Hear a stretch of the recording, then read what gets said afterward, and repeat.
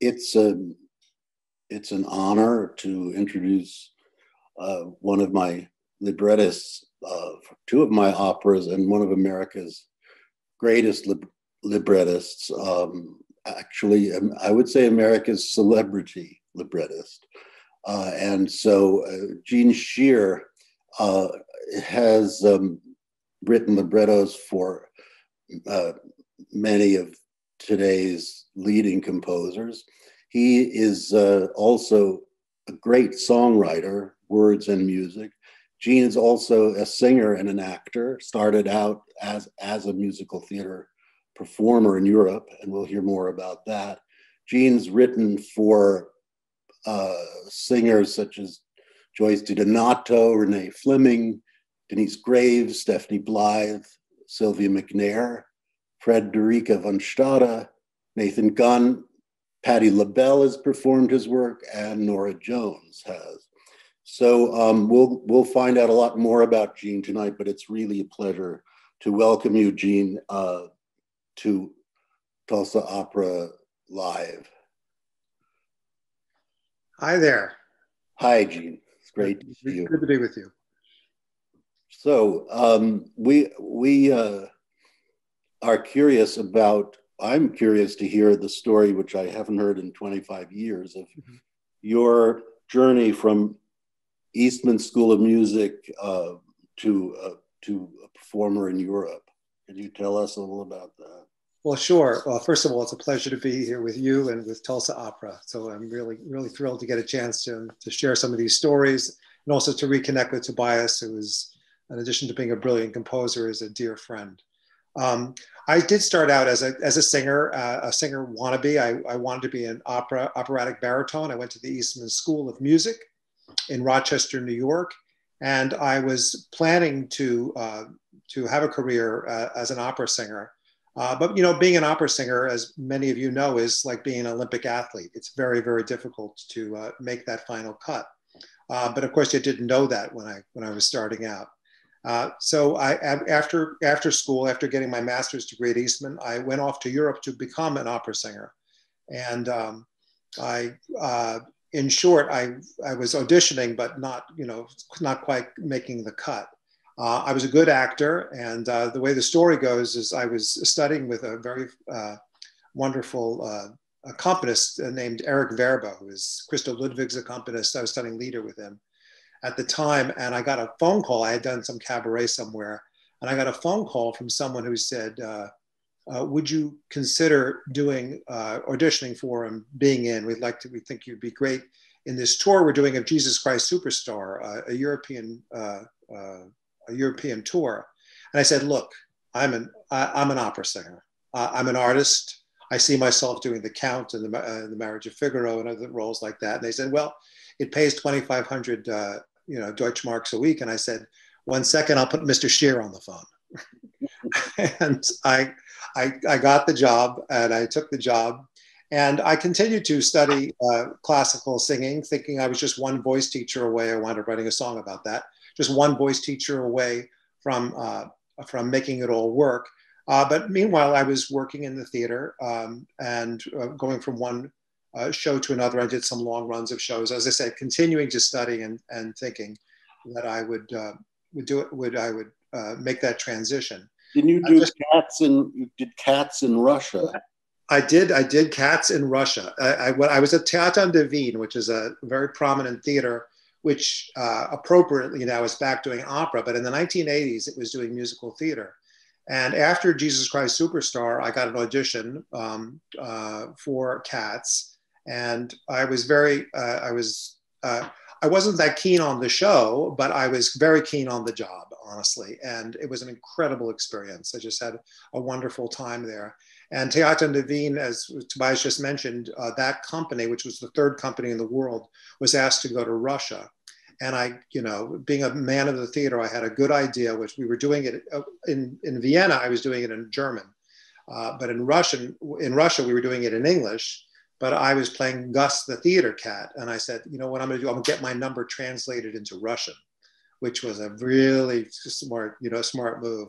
So the show was going along in English in Moscow. And all of a sudden I go, Natse no niras pakanatu shagal, and the crowd going crazy. It was my 15 seconds of fame, and so I had this really fun moment. Anyway, so I did all these different shows, and continuing to think I was going to be an opera singer, and I was writing along. You studied with Pat Meislin, who was that's where I was going with this. When I came back to the States, I had studied with various teachers. And I was studying with Pat Mislin, who is a wonderful voice teacher who taught Renée Fleming, Stephanie Blythe, Maggie Lattimore, all these wonderful singers. And I studied. I spent about a decade in Europe. And when I came back, when I was studying with Pat, she said to me one day, after studying with her for 3 or 4 months, I was about 35 years old. And she says, Gene, she is very, very smart, but talks in a very down home kind of way. And she said, Gene, I can make you better, but not that much better. Keep the $100. Let's go have coffee. You should write your songs. You write nice songs. So and people have always asked me, was I devastated? And truthfully, I was relieved, because it's such a hard task to be very good but not good enough. I mean, and that's the thing. If I had been terrible, it would have been an easy choice. I always say I was like a AAA baseball player. I couldn't quite hit the fastball in the major leagues. Anyway, so that's how my story sort of unfolded. Your singing ability and musical mastery really enabled you to enrich your work as a librettist, which is impressive. We won't talk about the future projects, which are very exciting. They're not announced yet, but we'll start with your most recent premiere and work our way back to you most recently premiered It's a Wonderful Life at Houston Grand Opera in 2016, Jake Heggie's opera. And could you introduce that, talk a little bit about that for us? Sure. The Houston Grand Opera had a part of their agenda was to do holiday-themed operas. And so they commissioned various people to write holiday-themed operas. And they asked Jake, and Jake suggested It's a Wonderful Life. And I loved the movie. It was honestly, it was a very daunting, difficult task to make that into an opera. But over time, I think we accomplished it. The pictures you're seeing are from, as Tobias just said, we're from Houston. And there's Bill Burton, who's such a wonderful, wonderful singer. And just a great, and Rod Gilfrey there. And it was, so we had a wonderful cast. And what happened was, as is the case with lots of modern operas, I think this piece needed a little chance to grow. We reworked it a lot for San Francisco, which was one of the co-commissioners. And while I was happy with it in Houston, honestly, I really thought it hit its stride in San Francisco, in large measure because of how we rewrote it, and also because the production was significantly changed. But the piece grew, and I really have grown to love it in its current iteration. It's a beautiful piece. Of course, we all know the film from Capra, and it's a very Jimmy Stewart movie and Donna Reed. And before that, you premiered Joby Talbot's Everest in Dallas Opera. Right. This was the Dallas Opera wanted to work with Joby Talbot, and they wanted to pair him with someone who was experienced, i.e. old, someone who had done this before. So they sent me to meet with him. He had done a lot of ballet, very large scale ballets for Covent Garden and such. And I suggested the Into Thin Air story. And I think that this is an opera which really, I think, came together really, really beautifully. And it's a beautiful set. As you can see, there's Kevin Burdett. The set was really kind of extraordinary, I thought. And it's an amazing story. And the way it worked was, rather than using John Krakauer's book, I went around the country and around the world through Skype, but around the country physically. And I met the survivors of that 1996 expedition. I interviewed them, and I based the libretto on those interviews. So it was a very interesting and and gratifying project, actually. And the piece is having a nice life. It's going to be at the Barbican in concert form when it was supposed to be, but that they rescheduled it because of COVID. Great, and that same year, Cold Mountain by Jennifer Higdon premiered at Santa Fe Opera. Yeah, yeah. This is a shot with Nathan Gunn there, and it's Jennifer asked me to write an opera. There's Isabel Leonard and Emily Fons, both wonderful singers who did a terrific job with it. And I suggested Cold Mountain to Jennifer, and the piece has had a nice life. It's had I think 4 or 5 outings now, and hopefully there was more scheduled, but again, COVID intervened.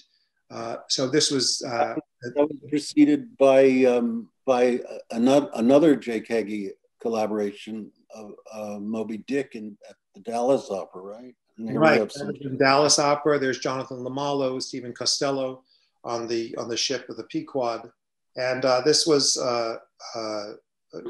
directed by Lenny Foglia, who did a terrific job. This is one of these.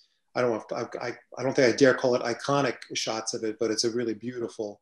It was a beautiful idea of Robert Brill, the designer, and Lenny's to set the boats in the way they did. And there's Tulsa and Bob Orth, the great Bob Orth, who unfortunately has passed on. I miss him terribly. But it was a wonderful experience and a wonderful night. It was a show. There's Ben Heppner, and it was great working with Ben, who is of course one of the great opera singers. And it was a challenging story to tell in different ways. Each piece has its own particular challenges which we can talk about, but this was a very gratifying production. I also think that the production team and led by Leonard Foglia did a really good job with this, and the singers were great. And there's Steve, such a beautiful voice. We have some shots from 3 Decembers, which was another Jake opera that premiered in 2008.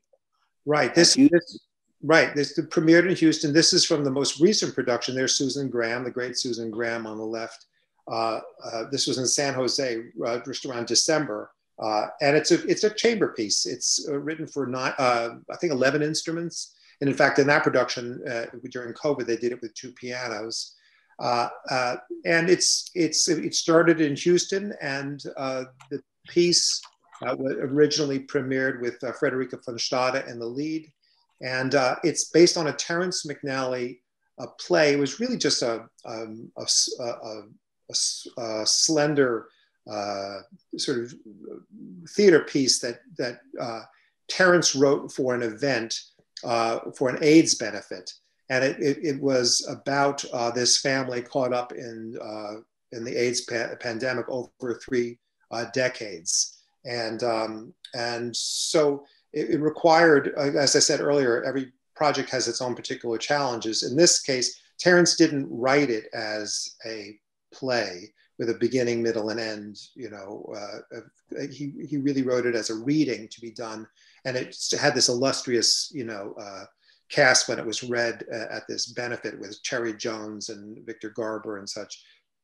But I had to expand it and sort of reinvent the piece. But luckily, I'm happy to report that Terrence was pleased. He told me he couldn't tell what he wrote and what I wrote, so that made me feel good.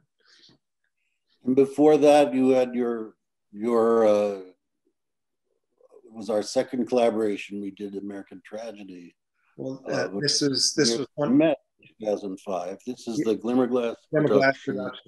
Well, this was, needless to say, this was one of the highlights of my life, getting to work with you, Tobias, and work on this source, American Tragedy, of course, for the Metropolitan Opera. And it was a thrill. We're seeing the production from Glimmerglass, which was just terrific. Peter Cazares did such a great job staging it. And we did a lot of reworking of the piece, or some reworking of the piece, I should say. But there was a lot. We really changed it. I mean, we did a lot of Yeah. cutting after the Met in those Yeah. 9 That's years. a great. It was. I remember that night. It was such a fun experience. You know, it was a really a special piece. And there's Ruth Bader Ginsburg and Oliver Sacks, and it was a hell of a night. It was quite a time, yes. It really was. Yeah, I mean, and then before that, that's our ballad, the Met. The Met, yeah, that was great. Yeah, there's Susan Graham again in the background there. There's Francesca Zambello, the director of American Tragedy at the Met, and there I am with brown hair. There I am with brown hair. I said, yeah. I don't have a white beard yet. Yeah.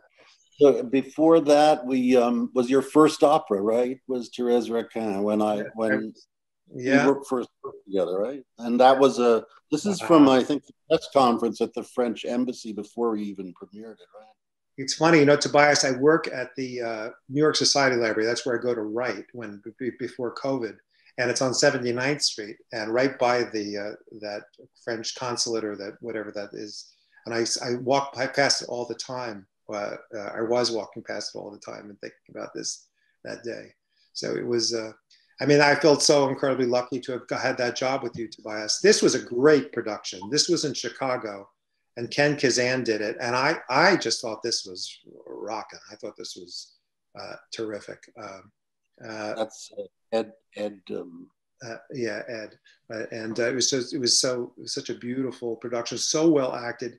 So I just thought they did a terrific job.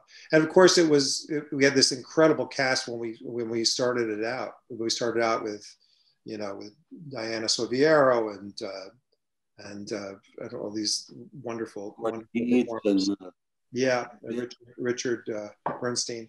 It was great. So we've been very, very fortunate with the piece, and there's more to come, which is very exciting as well with the piece.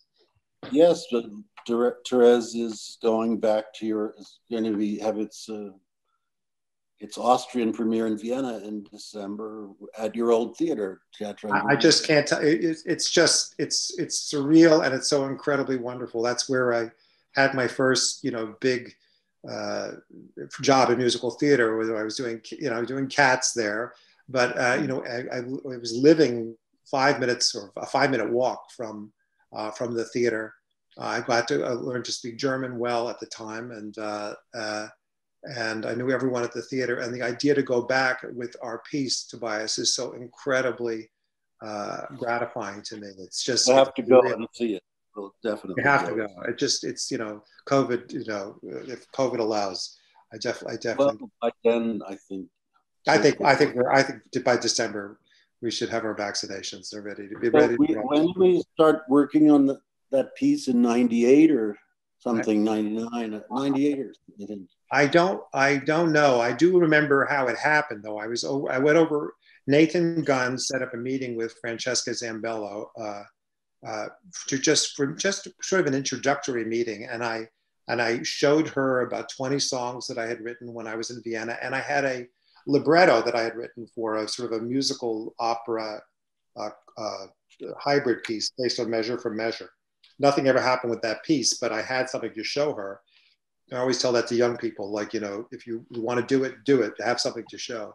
And she read it and she liked it enough, and she liked me, and she said she knew that you were looking for a librettist, and she introduced me to you, and then that started this whole wonderful collaboration and these pieces and friendship. So I was very, very fortunate. And also, as we all know, whatever career you're in, getting that first big job, and my job, Thérèse, with you, Tobias, was my first big job, make no mistake. It's hard to get someone to give you a chance. And so I felt incredibly gratified. And, you gave me a great libretto, and it sang. Your libretto sang, and as librettos have to in order to be set, and it brought the best music I could write out of me. So that's what a libretto should do for the composer. It's a brilliant libretto, and it's been done quite a lot. It was done It's even done in French, remember, in Montreal. In London, so at the Garden. they have not asked for it to be done in German. In Vienna, I'm glad to say they'll use subtitles and do it in the original language. So we have a little clip from the Ghost aria of Thérèse. Do you want to just set that up? It's Camille. I'll let you set it up. Well, it's a story of of a love triangle, and the two people who are in love with each other wind up murdering the husband, and the husband comes back as a ghost. It's about their guilt. It's about many things, but it's about their guilt, and they can sort of run, but they can't hide from what they've done. And in this, I think it's pretty self-explanatory. They're in bed and they are visited by the ghost of Thérèse's husband, Camille, and I think that sort of gives you the background you need to see the clip.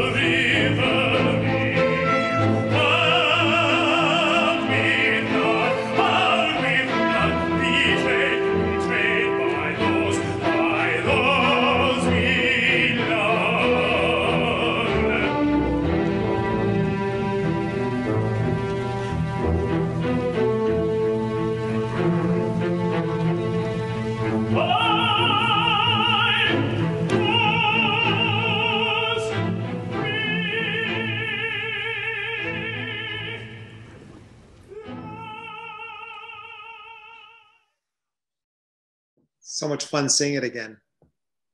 Yeah, Gordon Geets and Dame, what was her, the great English diva who just sat. Barstow. Yes, Dame Barstow, and she was a great actress, and that production was the third of the first run. So each time we did it, the production was we got to improve it because it was done within a space of about 2 years, and that was the best one of that production, I think. And Gordon Geets, to come back as a ghost, he had to since he was drowned in the Seine, you remember, he had to get in a bathtub behind the bed, Right. and come out dripping wet onto the stage to sing that aria and sit on his mother's lap. It was quite something. Yeah. So that was a brilliant libretto, Gene. So in the next, then we did American Tragedy for the Met. That was the next piece. So I mean, it was an amazing turn of events that we wound up there for me, and it was thrilling. I mean, the Met is it's a challenging place to work in many ways, but of course the amount of talent that is brought to bear is just incredible. The orchestra, the chorus, and of course the soloists that we had, were just extraordinary. Susie Graham and Pat Rissette, Nathan Gunn, among others. It was really quite something. And it's working on that. Mm-hmm. I was just going to say, and I know the book meant so much to you because, as I remember, Tobias, you told me that was your father's favorite book. Is that right? Yes, it was my father's favorite book, and he had a first edition that he had autographed by Theodore Dreiser at a book signing in 1925, which was the book I read, and I dedicated it, I think, to his memory. But I remember working on that with you, and the way our lives happen to us while we're writing an opera, and all the things that are going on. We're living our lives, and the ups and downs, but we're also living inside the lives of our characters, and in that world at the same time. And I remember that.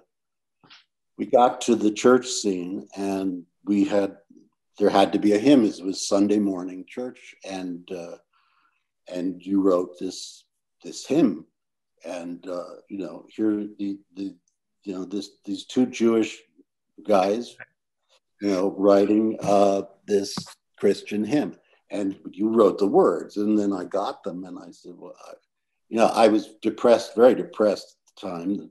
You gave them to me. I don't know if you recall. And I said, how am I how do I do this? And you said, well, you do this and think of it as you triumphing over this vicissitude in your life. And I did. And that was how I wrote the music. But can you just set up this scene, because those who don't know, An American Tragedy, it's a very long old book. It was also made into a film, 1951, with Elizabeth Taylor, Montgomery Clift, called A Place in the Sun. And this is the scene where Roberta, the pregnant former girlfriend of Clyde, is threatening to expose him.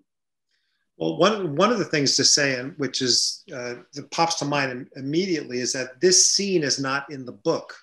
And when you're writing an opera libretto, you have to distill, of course, and cut, but you also have to reinvent because there's a different flow. It's a different way of telling a story, and there's a different flow to an opera than to a novel, which has thousands of pages. And the web of thought in a novel is so complex and such a big part of the storytelling. So we wanted the pregnant girlfriend to be in the same space as the rich girlfriend that he wanted to marry, and he had this problem of the pregnant girlfriend, and we wanted to Dreiser never put them in the same place, right, at the same time, and nor did any of the films, right? Right, that's correct. And so what we did was we created this scene, and it just seemed to make sense to me.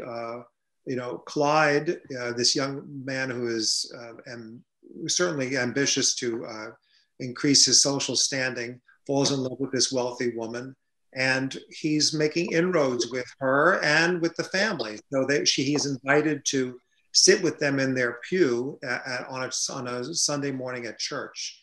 And it's on this day that, after having threatened to do so, Roberta shows up in town, and now she's pregnant. She's got her suitcase. She's been told to stay away, stay out of town. And he keeps lying about how he'll come and get her.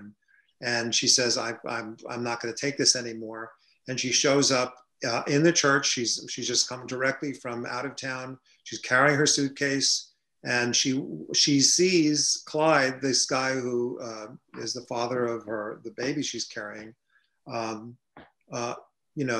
canoodling with this wealthy young socialite in the first row of the pew of the church.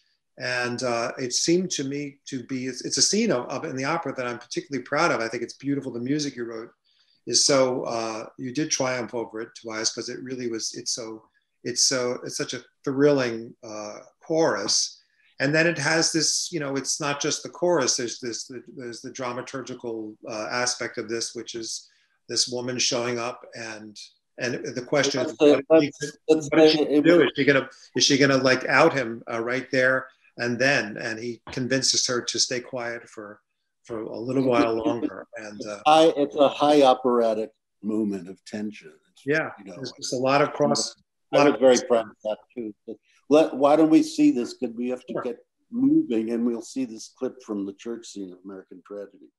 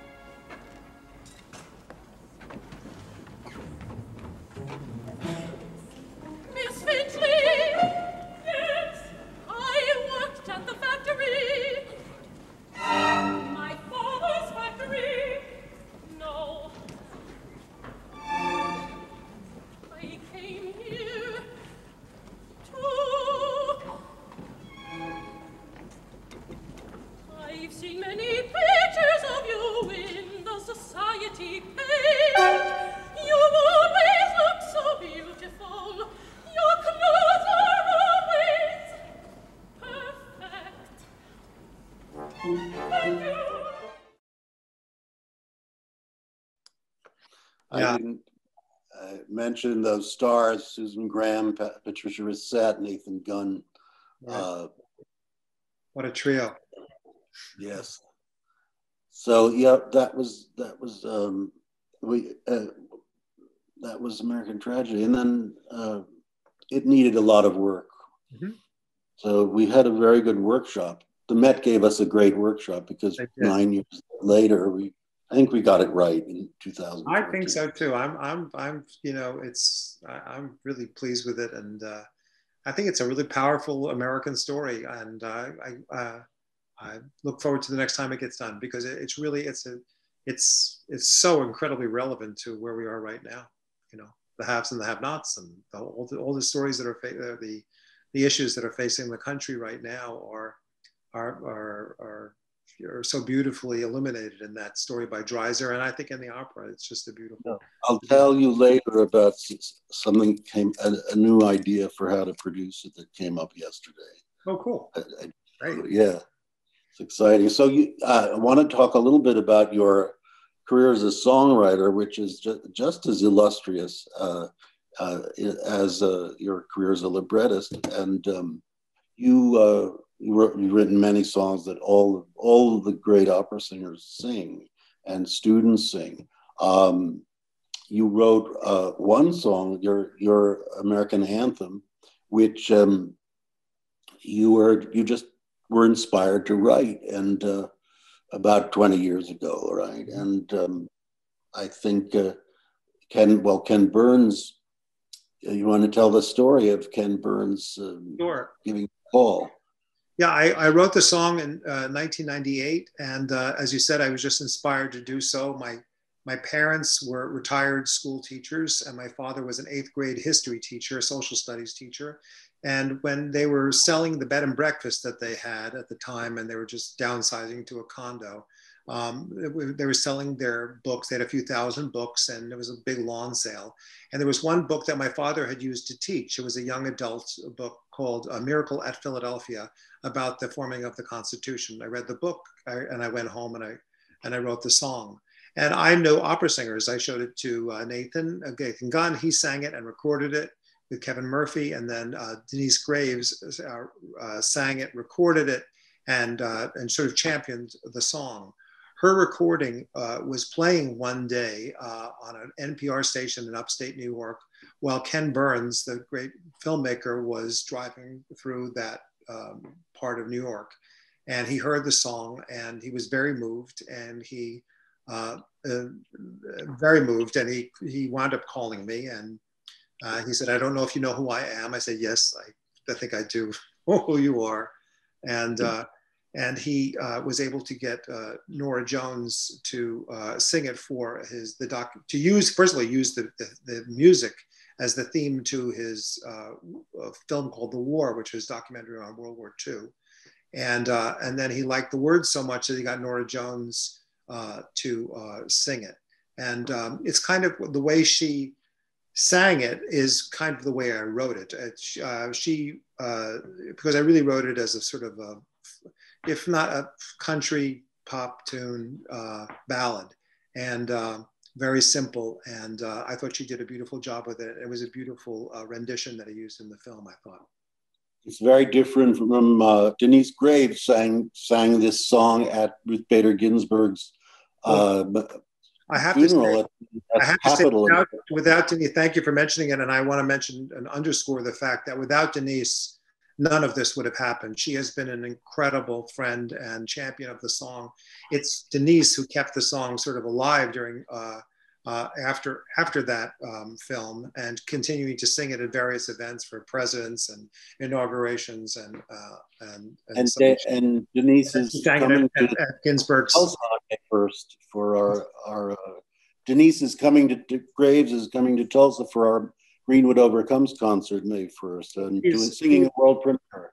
She's extraordinary. She's an extraordinary artist, a good friend, and I feel so blessed. You know, it is a challenging profession, and we're it really takes all these connections and people who stand up for you and who help you along the way. And no one has helped me more in my life, in my career, than Denyce. And when she sang it at Ginsburg's memorial service, that's when it sort of advanced the cause of the song. Yeah. And we have a little clip from the war, the Ken Burns documentary, 2-minute clip.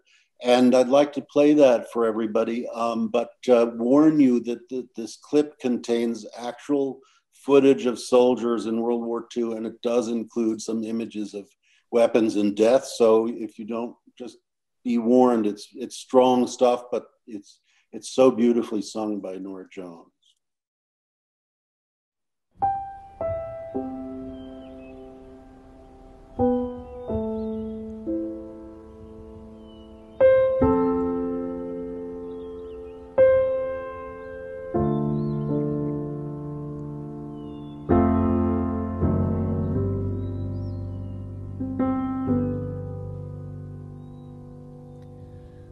All we've been given by those who came before,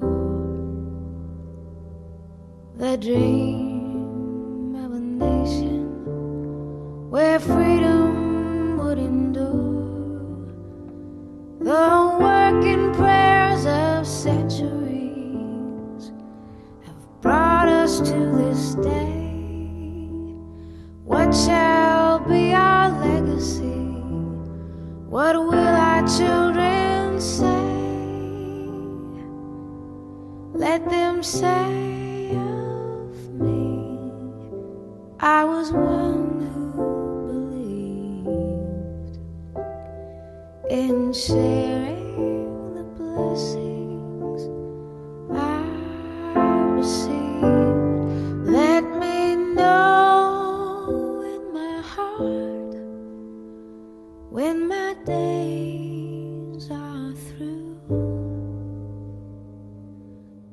America, America, I gave my best to you. America, I gave my best to you.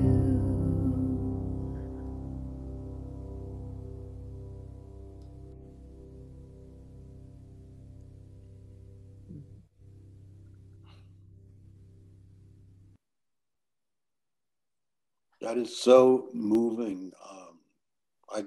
I've seen it a few times. I practiced watching it so I wouldn't be too choked up to talk after it, but it wasn't enough. It's beautiful. And but before we go to questions and answers, something happened after that. Somebody was giving a speech about something, and they made reference to this. And so maybe we could see that. Do we have that speech here, Eric? A story that might sound something like a song that means a lot to me.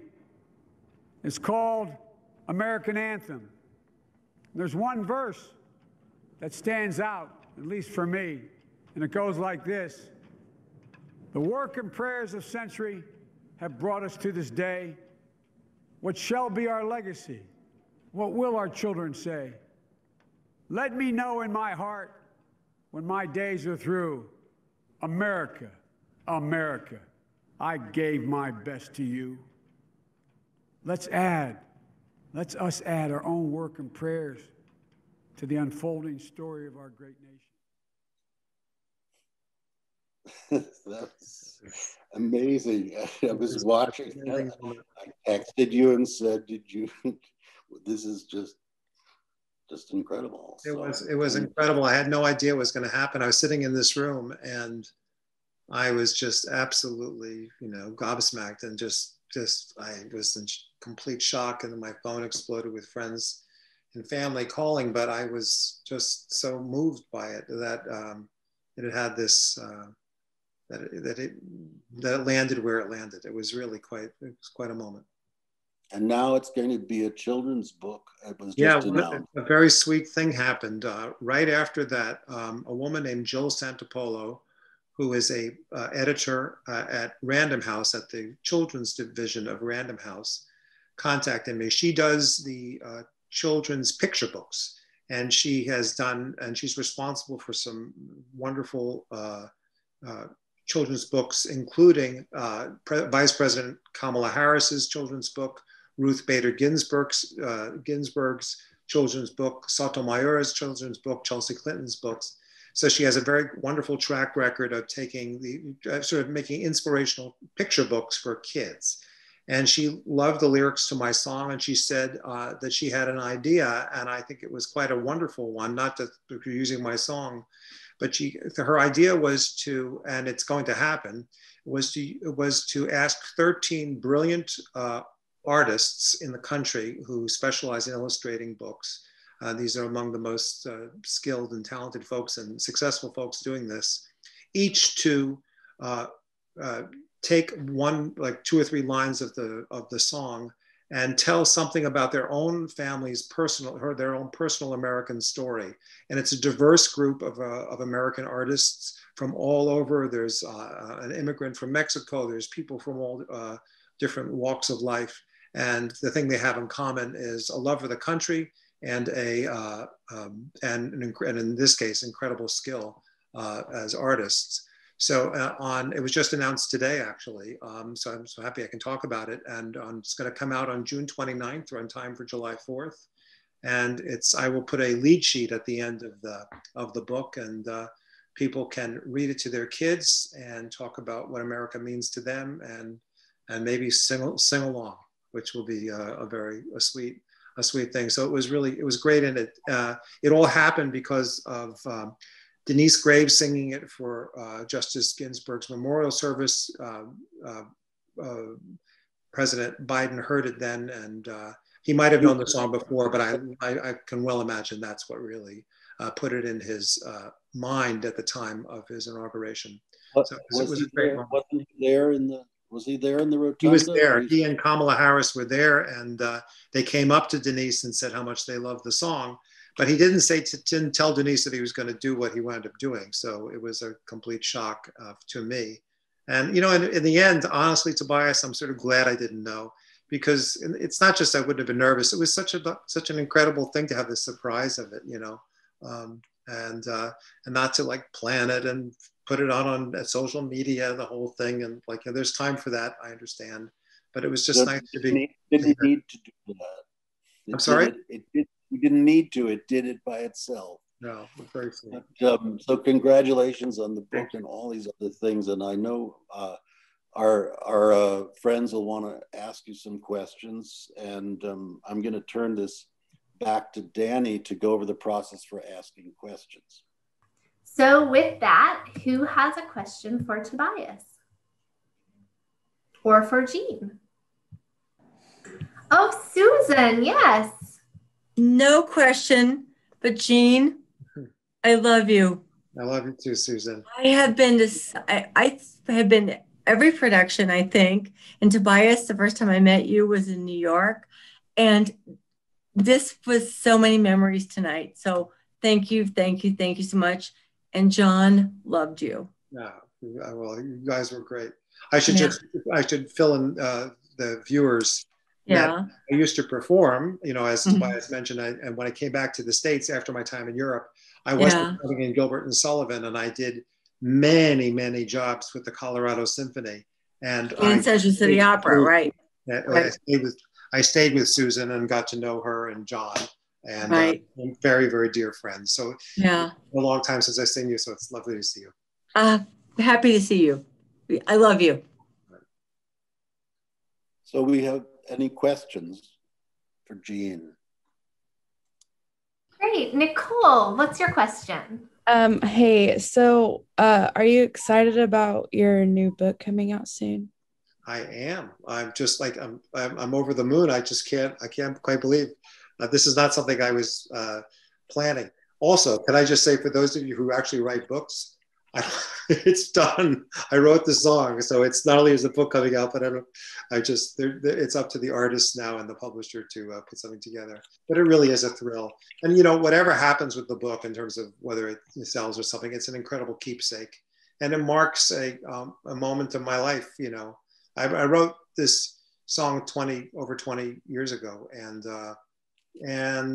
you know, without becoming too mushy, you know, lost both my parents over the last few years, and this was something that they knew well, the song, and loved it, and so it feels connected to them as well. So there's on many fronts, it's really a great thing, and as I said, it marks a moment in my life in a really profound and fun way. Honestly, just fun.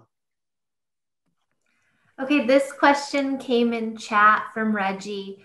While you are writing the libretto, do you do it alone or do you sometimes work with the composer?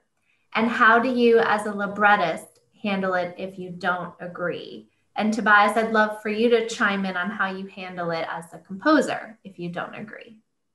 Well, I'm going to start that question backwards, answer it backwards.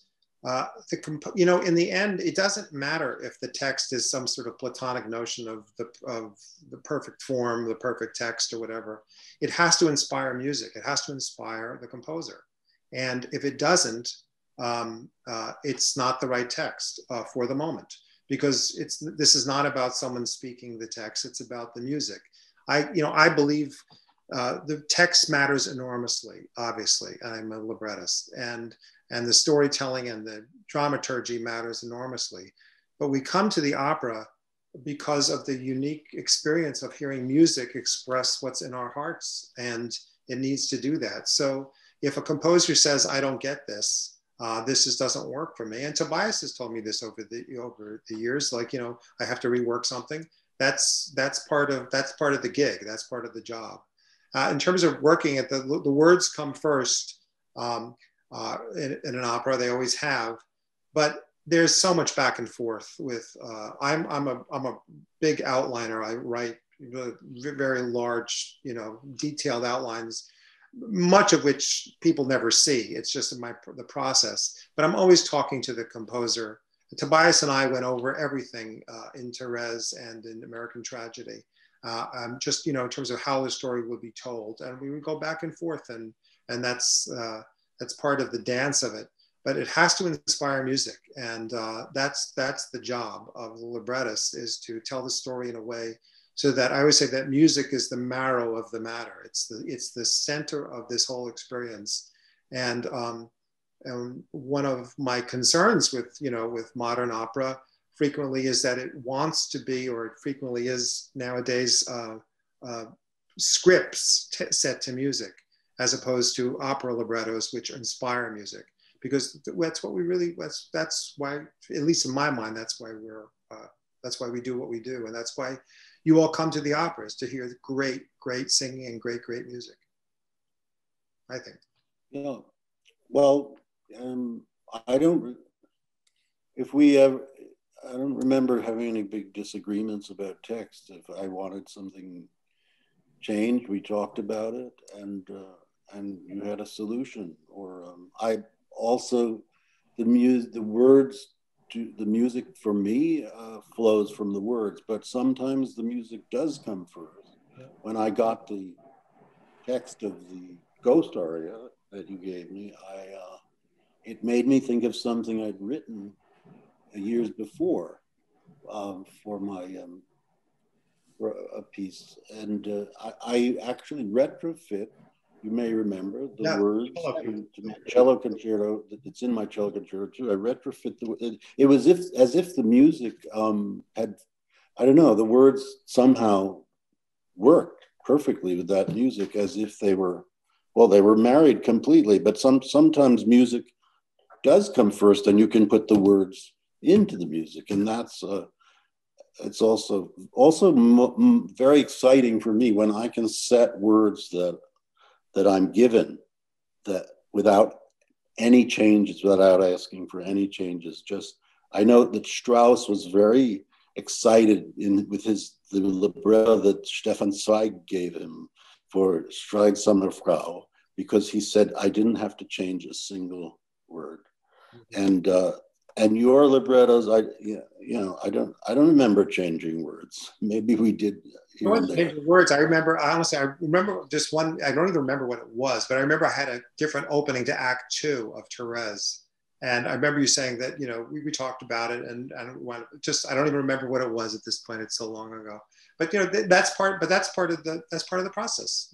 That's how. Well, that's the joy of the collaboration. That's the joy of it. You think about, we spend so much in doing what we do, composing, writing libretti. There's so much time alone. The best part of this is the collaboration and hanging out, and and it's just so much. That's the fun. That's the fun of doing it together. I love that. The collective imagination. When I was blocked, you would Yeah. You would say, let's go for a bike ride, and Right. we'd ride Chelsea Piers and get ice cream. Yep. Yes, indeed. So. I have a question. What in a story, what inspires you to think, this should be an opera? What gets you excited in a story to make it an opera? For me, it's usually it's hard to like pinpoint it, except to say that for me, it's usually a very intimate story with very large ramifications. It's because I think opera is usually best. So Dickens is not I love Dickens. He's one of my favorite writers, but it's not really good source material for an opera. It's these picaresque, large, stories. A central conflict that's almost like a stone being dropped in a pond, but then it ripples out, In this case, like with American Tragedy, it's a story about this guy. He gets this young woman pregnant. He falls in love with this socialite, and he has to figure out what to do, and horrible things happen.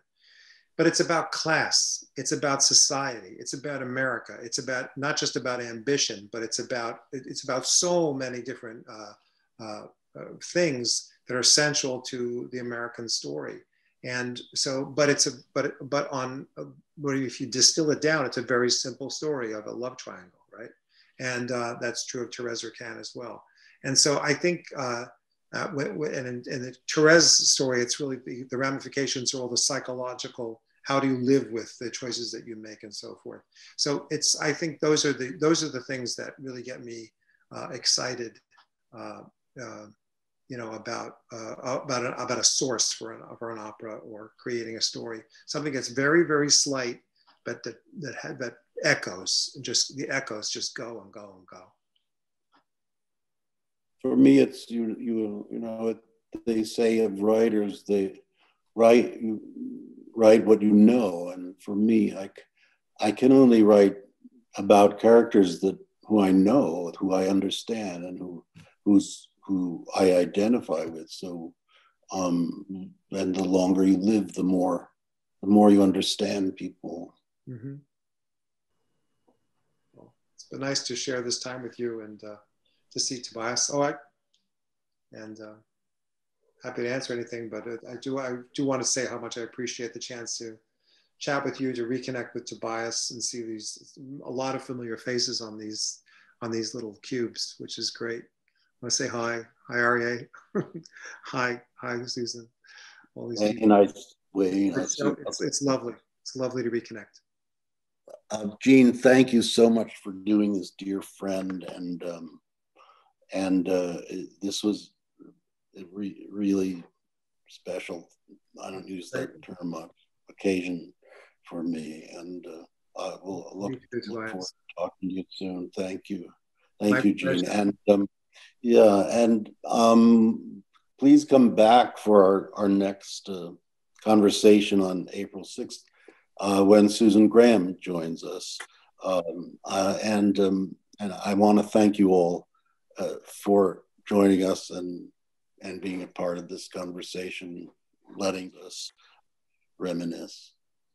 Bravo. Thank you. Thank you. Thank you so much, folks.